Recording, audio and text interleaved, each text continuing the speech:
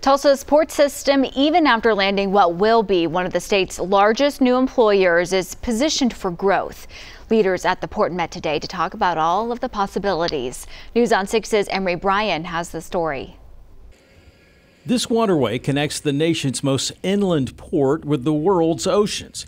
And the companies here connect 2,600 people with better than average jobs because of the decision to build a Tulsa port long ago.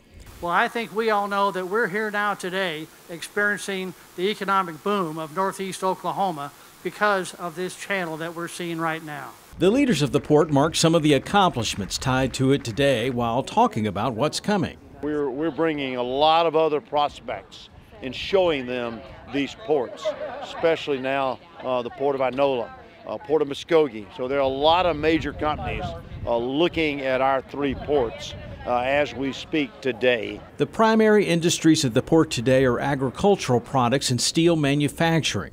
With rail access, large and heavy products can be shipped out and raw materials shipped in by land or water.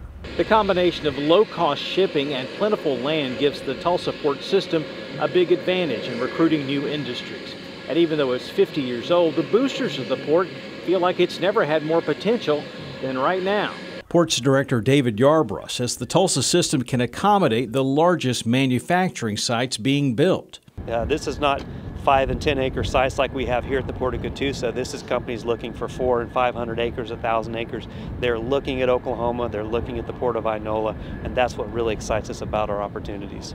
With the possibilities of other large employers coming, the port staff is focused on developing the workforce to ensure employers will have the people they need. In Tulsa, Emery Bryan, Oklahoma's own News on 6.